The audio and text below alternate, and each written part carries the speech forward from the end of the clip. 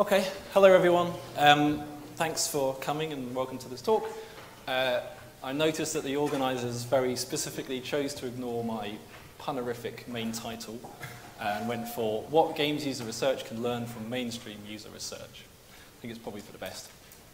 One thing to point out is I'm using probably about a 10-year-old meme. That shows how old I am, and that is relevant, so I'd like to bring it up shortly. This is us. I'm Alistair and this is Steve. Hi, everyone. Steve is going to talk, first of all, about his experience and why you should listen to him and care about what he's got to say. I don't know if I can convince people to listen to me. So, hi, everyone. My name's Steve Bromley. I'm a user researcher. For nearly 5 years, I worked with the research team here in London for PlayStation. Hi. The team here, as we're going to hear about later, worked on many of the first and second-party games that PlayStation make. There's some well-known ones, such as Horizon, No Man's Sky, SingStar. There are some less well-known ones, including PlayStation Vita Pets, which never quite got the critical acclaim I believe it deserves.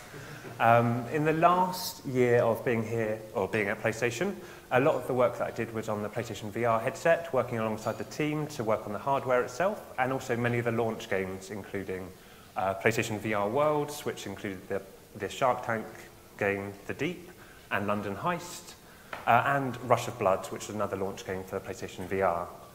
About a year ago, I left PlayStation to lead a new user research team at Parliament here in the UK.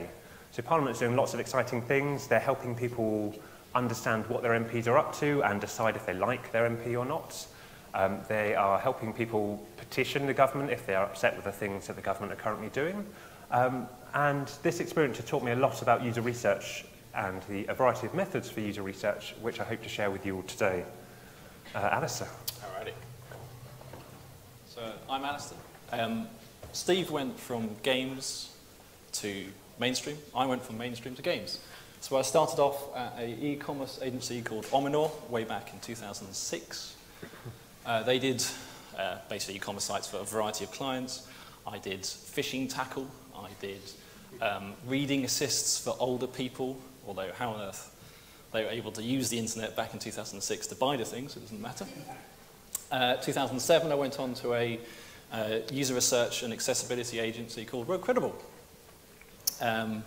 And there I spent 4.5 years working on essentially every single industry, government, games for a bit, charity, e-commerce obviously, entertainment, everything essentially. Oh, a lot of insurance as well. Not so interesting that, I must be said. Then I went into my kind of transition periods and I ended up at Pottermore. Pottermore, any Harry Potter fans? Yay. Okay, so go there if you're a fan of Harry Potter because it has loads of extra content. And I was there for the months leading up to the launch and the months just post-launch. And it was just insane. It was really, really popular, although I claim zero responsibility for any experience that you get there. Just disclaiming now. And then I went on to Play Research. This is an independent games user research agency. I've been there for 5 years now, and I've again worked on almost every platform and literally every genre. So we're going to talk to you guys about the differences between mainstream user research and games user research, and why we think it reflects on how we work today. So let's talk about some differences. Mainstream user research is a lot less secretive than games user research, massively so.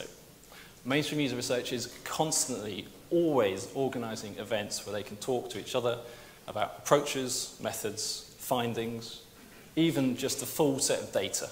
Everything is shared.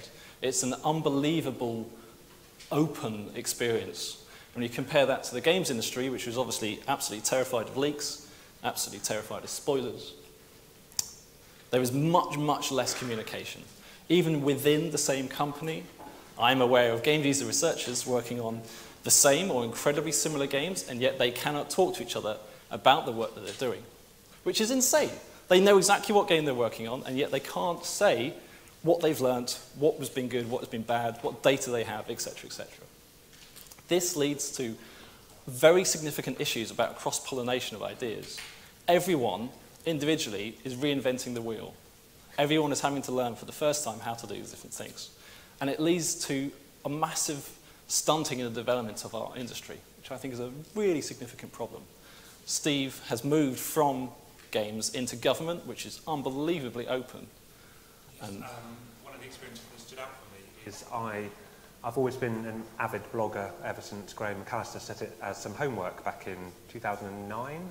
I've kept up with it ever since. At a certain point with games user research, you run out of things that you can talk about without sharing secret details. So you can't talk about the games you're working on, you can't talk about how you've applied the methods for specific research challenges.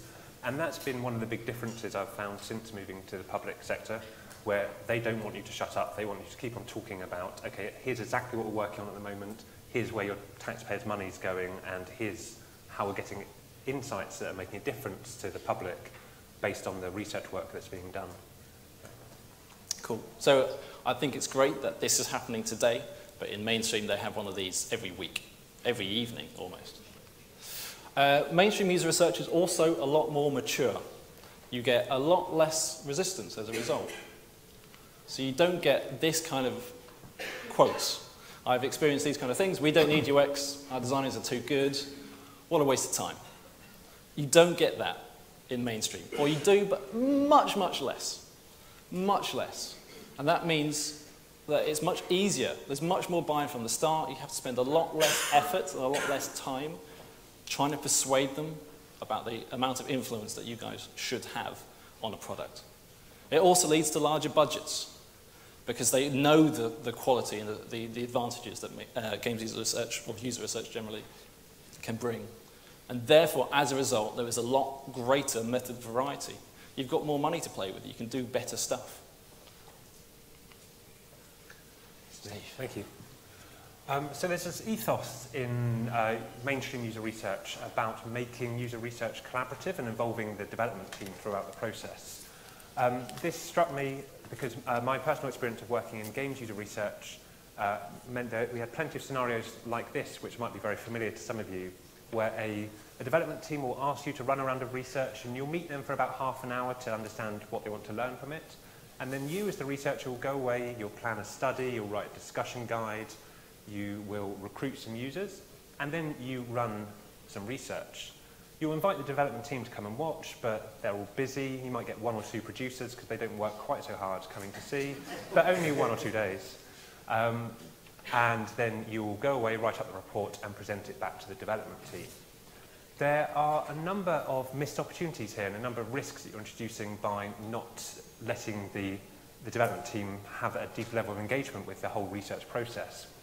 One is it makes it very easy to disregard your results. You're going to write a report and then just lob it over the fence to the development team. They haven't seen the rigor that you've put into the research and given you the credibility from understanding, okay, you've understood the problems we're trying to address and you've tackled it in an appropriate way, and these insights are actionable and something we should do something about. Even worse, it introduces the risk of misunderstanding or misrepresentation of your results. So the team, having not been exposed to how the research was run and what the depth of the findings, may misunderstand your findings and then do the wrong thing, or even worse, pick out one that kind of agrees with an argument they've been having recently on their team and say, oh yeah, this proves that I was right all along, and so we should go and do this thing that I think we should do, again without understanding the context of your research and how that research came about. So there are a number of opportunities when you're running a round of research to involve your development team at a greater level, not only getting the research questions from them, but going through the discussion guide with them, showing them how the tasks relate to the objectives that you're going to be answering with it, and helping craft what the session will actually be with your wider team. This level of understanding about, okay, what are we actually doing in the research and what are we going to find out, means that the team can take a more active role during the actual research itself. You can do facilitated note-taking sessions where they understand, okay, this is what we're looking for, and we can take some notes, and we can, our insights will also feed into what we take from the research. They have a different perspective and different depth of insight about the mechanics behind the game and how the game works, which can really add value to you as a researcher by doing this. Again, if you're getting your development team to take notes and to actually partake as researchers in the session, you can do collaborative analysis with them, which is something I'll talk more about in a second. And finally, instead of just writing the report, you can also workshop with them to work out how to apply those results after and help make sure they're taking the right conclusions from it, which is something that is done quite well already. I've seen it at PlayStation when I was there, and again, it's part of this ethos of involving the team in the research at every point. So we're going to talk about collaborative analysis in a bit more depth. Collaborative analysis is the idea of that bit when you're doing analysis, the team are doing it with you. Assuming your team have been exposed enough to the research process that they understand what you're looking for and are taking good quality notes, you can then run a workshop with them to help to do this analysis as a team. To prepare for that, you can create a space to where you've got different sections set up with different objectives that you're learning from the research or different mechanics. So on the wall, you could say, here's everything about level 1, here's everything about level 2, here's everything about level 3. And then you ask each of the team to talk through the notes that they've taken, representing the participant that they observed. So they'll say, okay, first this player did this, and then they did this, and then they did this. And for each of those, they'll stick the post-it notes up in the relevant sections. This means that everyone who partakes in that can have a playback of what happened in every research session and build up a more complete picture of what happened in every session, even if they couldn't attend every one of them. There are a number of potential risks you might be thinking about this. One is, okay, no matter how good your development team are, they're not really researchers. They're not going to have the depth and level of insight that us as researchers would be able to get. There's a couple of ways to mitigate this. So one is, if you do spend that time to make sure they understand what they're trying to learn from the research, you will improve the quality of their note-taking and their insights. Also, it's important to note that this isn't the reporting stage. This isn't the final report you're going to do. This is an activity with the team before you write the report to help make sure they understand what happened in all the sessions. So you still, as the researcher, have time to add your own expert insights, to cut out the stuff that's nonsense or opinions or not valid, so that the final report represents good quality research. The other thing you might be thinking is this sounds like it takes a lot of time. It is something you can run the day after the research. It means the report will take slightly longer to come about, but it does mean you're exposing your wider team to research insights from the day after the research finishes, and so they are able to start thinking about, okay, what can we do to address some of these issues early on without having to wait until the report before starting to understand what the problems were. There are a number of other methods that I think we're going to talk about. I'm going to hand over to Alistair. Thank you very much. Okay. A significant issue, I feel, that occurs in games user research. I'm about to show you 4 different labs from 4 different studios. Can you see any pattern? There is a very significant reliance in games user research for large-scale multi-person playtesting. Why? Why is this? Well, it's easy to grok. It's easy to understand. If you're trying to persuade a team that's slightly cynical about the benefits of games user research, if you say there's lots of numbers, then they go, oh, brilliant, lots of numbers means it must be reliable then. And if you're talking about the process, you just say lots of people are going to play your game, you're going to observe it and gather that data. It's really, really easy for someone who is, like I say, harder to persuade to be convinced that this is a good approach to take. But it's definitely not the only approach.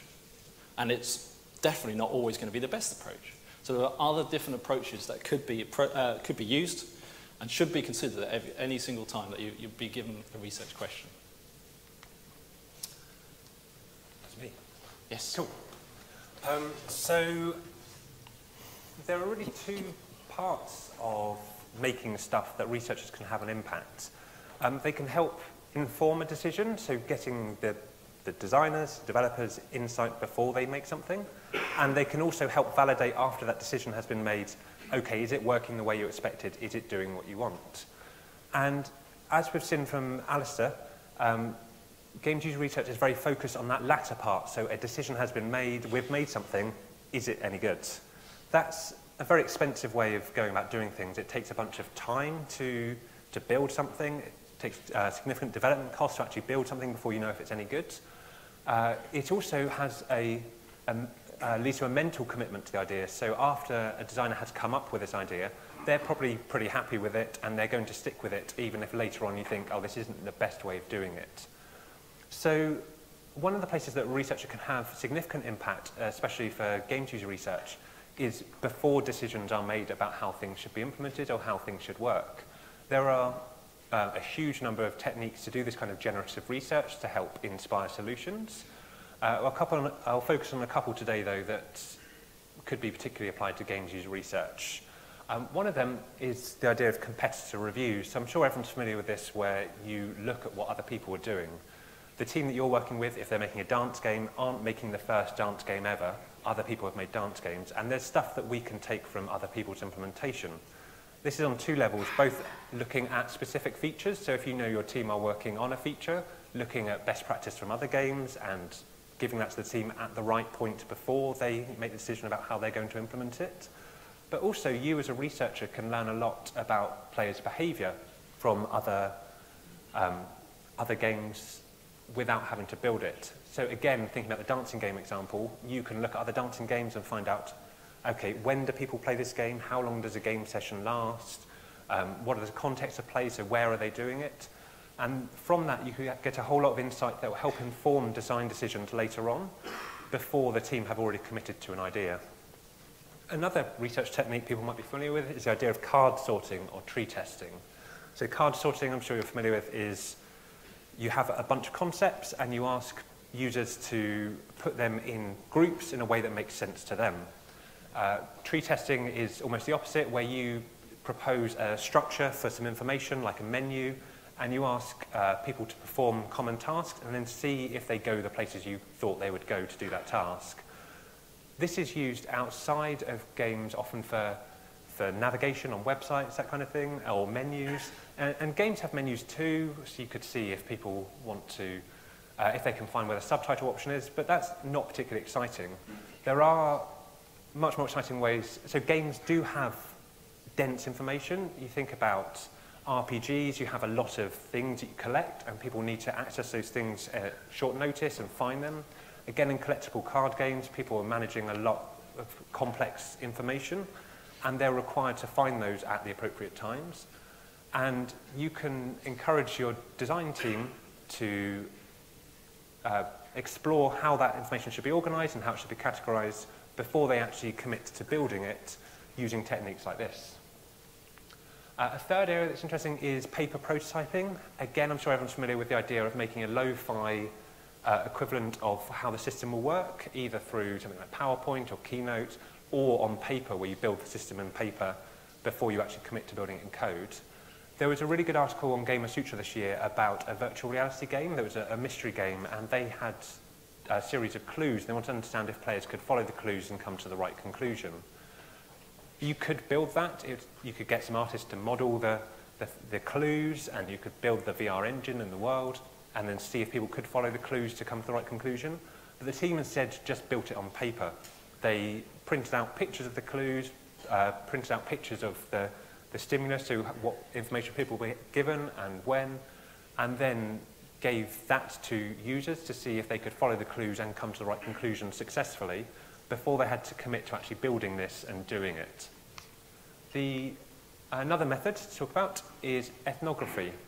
So especially with mobile games or VR games, the context of play is very important, and making sure that your design team understands how people will be playing it and where they'll be playing it before they commit to ideas can help make sure they have good insights. So again, going to watch players play real things in the right context. A particular example of this is the Kinect. So the Kinect is built for American living rooms and doesn't work particularly well in European or Japanese living rooms because the experiences designed for it are just too big and require too much space that you don't find in a living room here. Again, given a better understanding of people's context of how they play and where they play, the design team could have taken some actions before they'd built it to help manage this working for a global audience.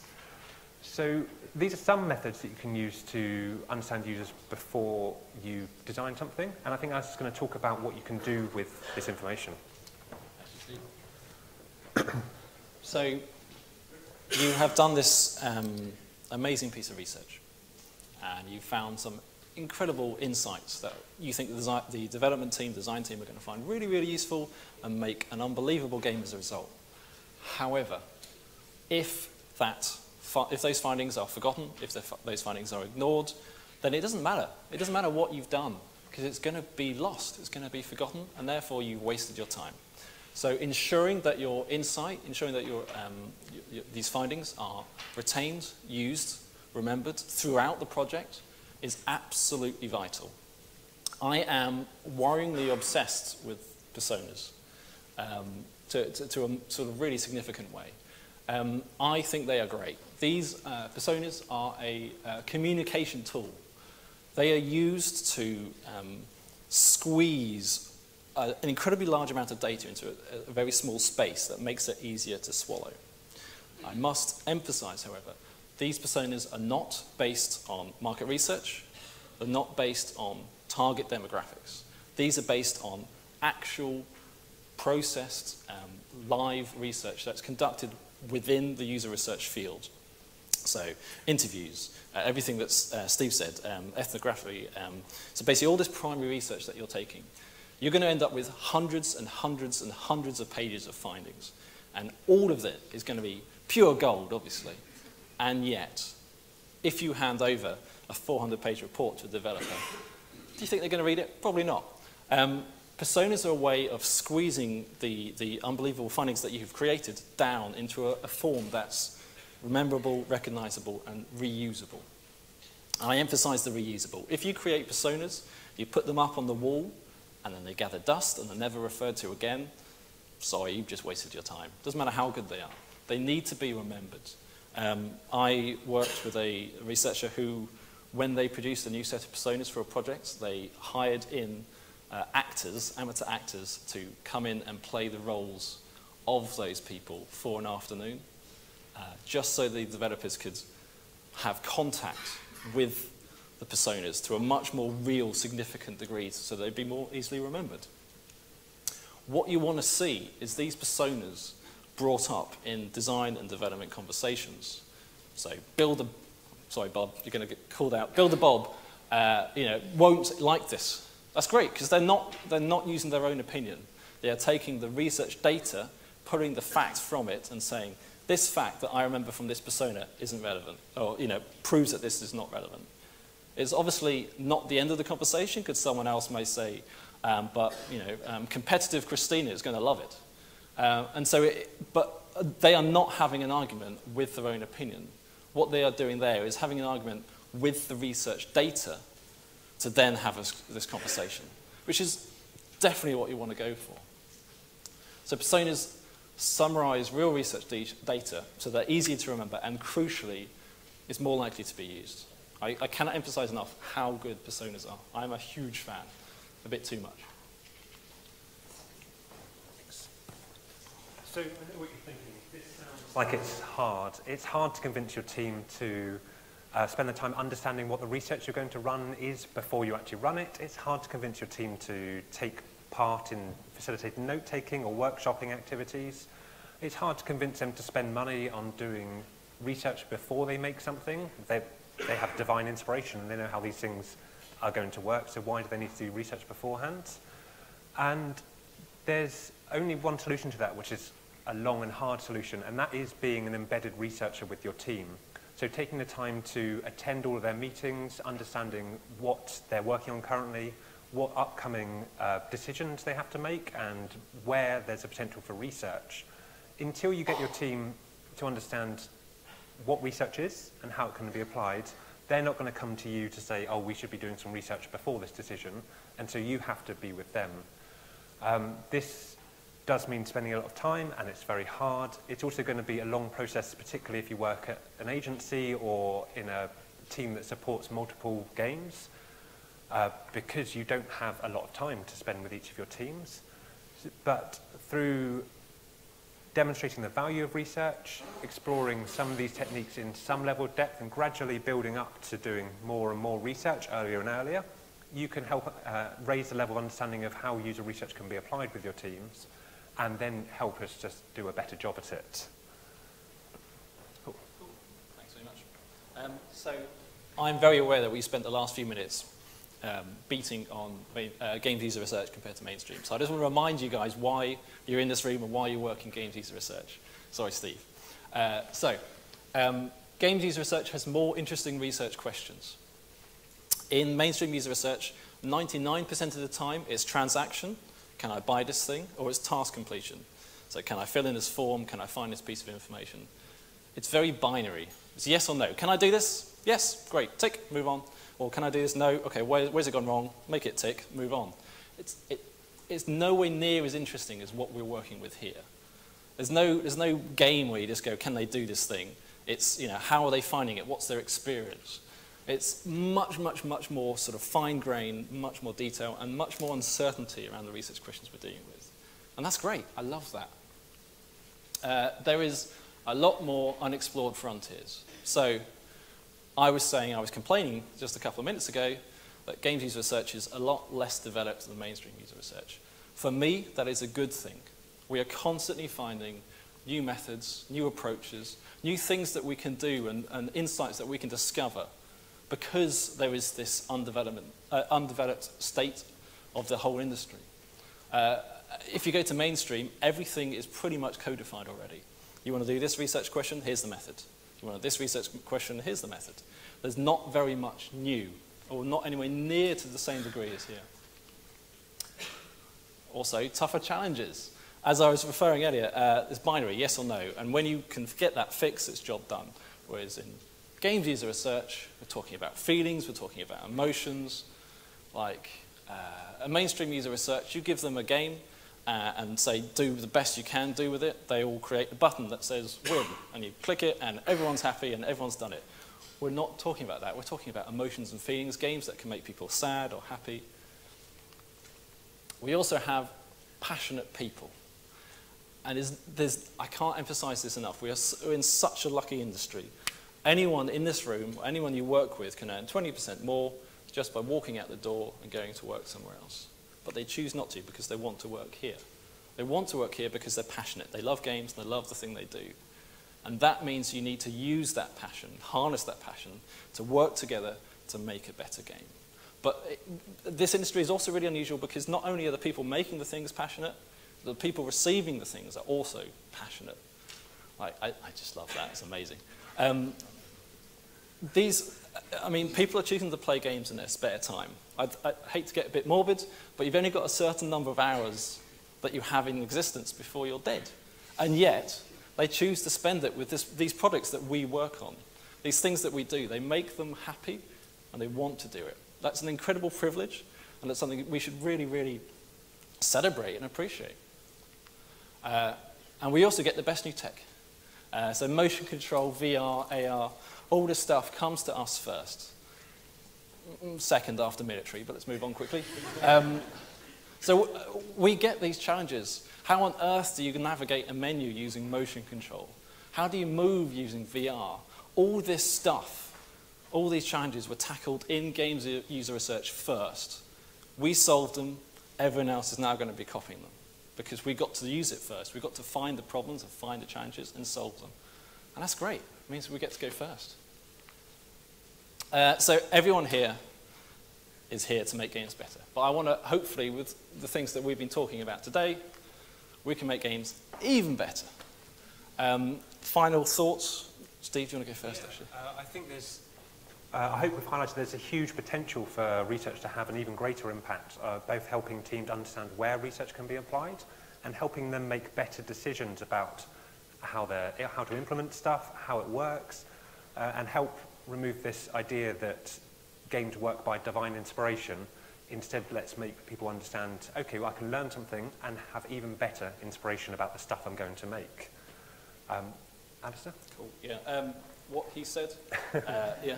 I think also it worries me and it saddens me that so often in the games industry, people are betting the house and betting people's jobs on guesswork and hunches when there are methods available that can remove or at least add some semblance of, not exactly an insurance, but reducing the risk that you're taking every time you produce a product. Why not just check and see whether this amazing idea you have is actually going to resonate.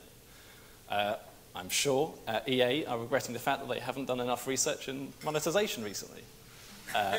They could have reduced this impact significantly by just doing some more preliminary research around that before it got a bit over the top. Thank you very much. Thanks.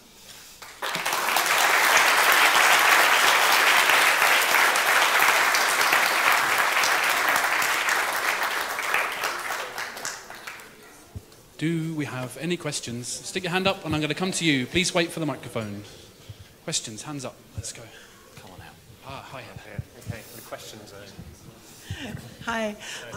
Thanks very much for your talk. It's a really interesting subject for me because I've spent some time in both areas and really puzzled by the differences in practice.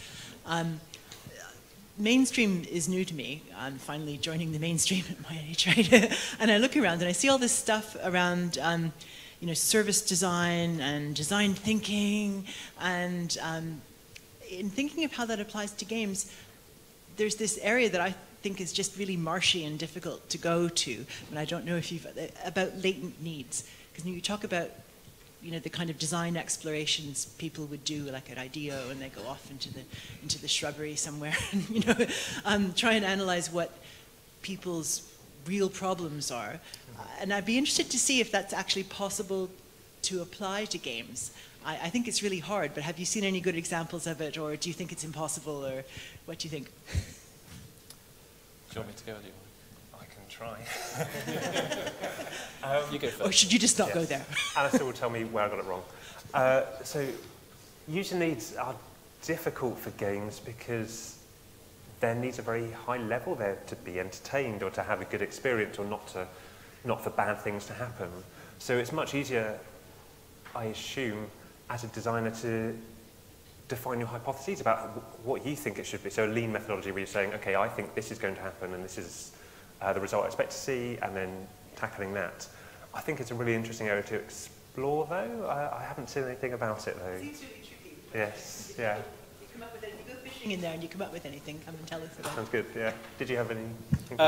Not really. I think, so quite often games could potentially miss a trick by not just looking around that area, but also finding out about people's habits and forming, rather than sort of going, what are their needs?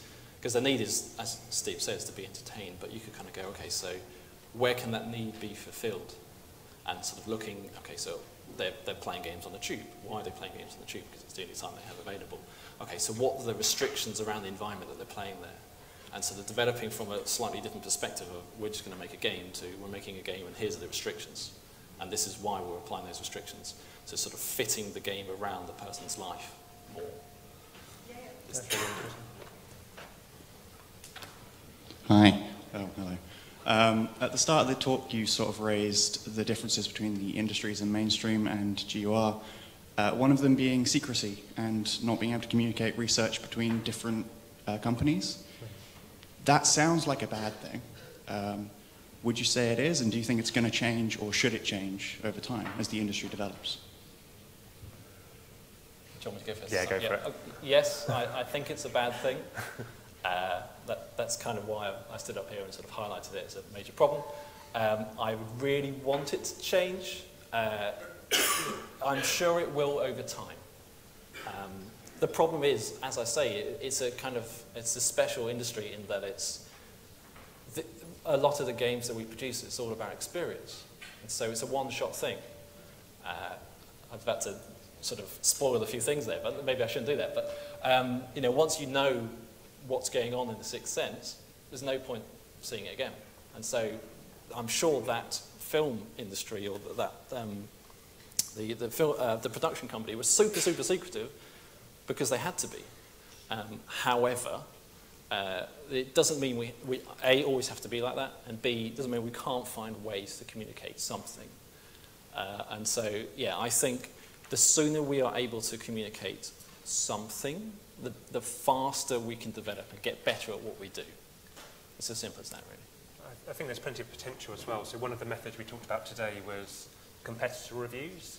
That isn't your game, and it's a release game, and it's not secret, and the whole community can benefit from understanding your insight on usability issues with this game or usability issues with these features.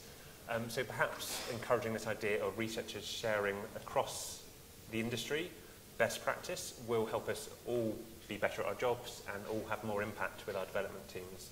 So I think there might be potential. I think, yeah. So Steve works in government, and they have a very emphatic, they're almost ordered to share as much as possible. All data, everything. Well, I mean, it's a very different area because obviously they want people to kind of build stand on the shoulders of giants, but it doesn't mean we can't do the same. It's just harder.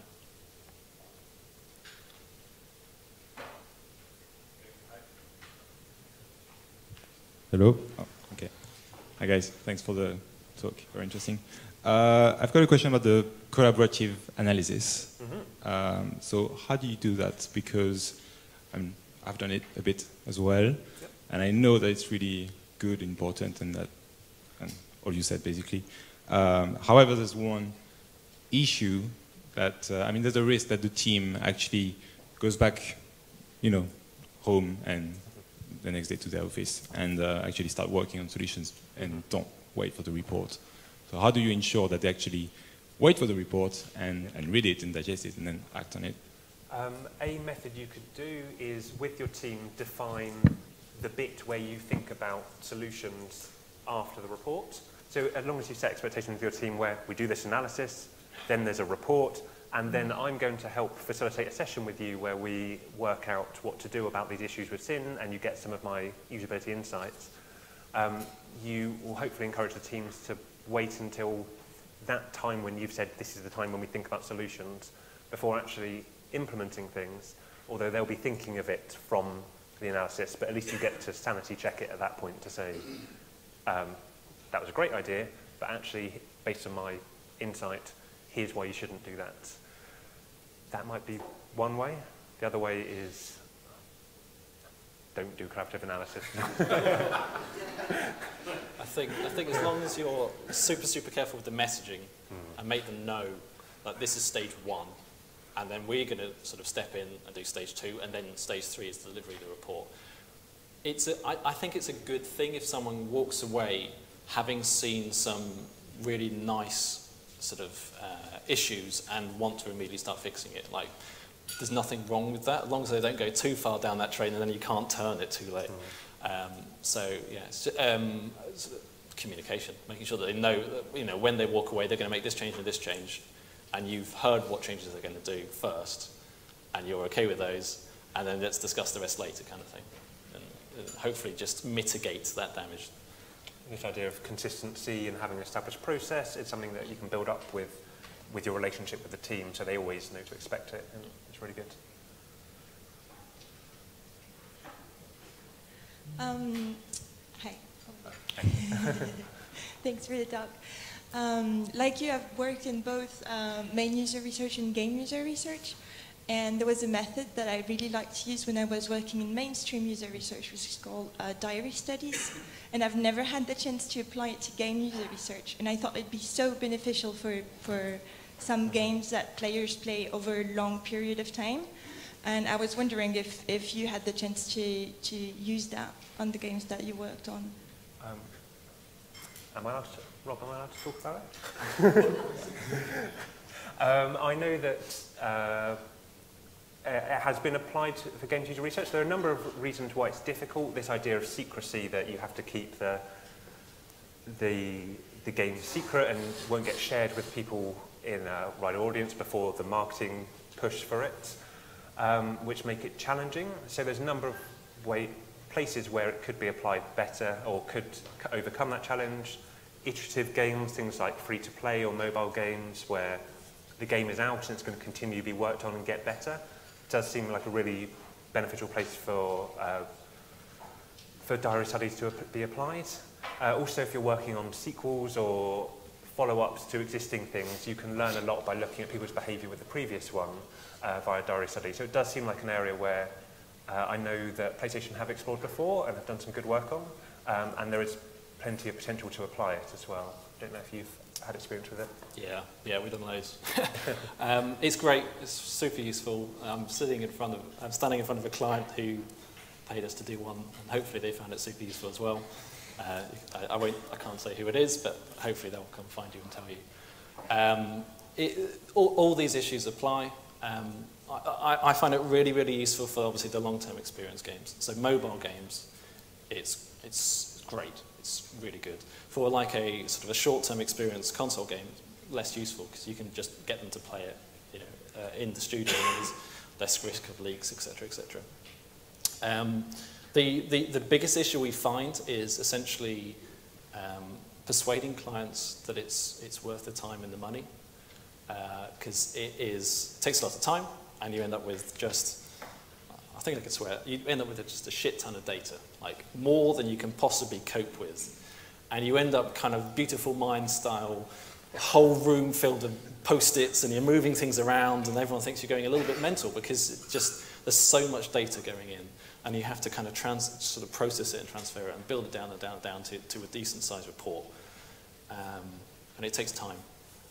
But yeah, they're great, basically, is the answer. Yes. That's probably time. Yes. All right. Cool. I think that's our everyone. last one. Thank you very much, Alistair and Steve.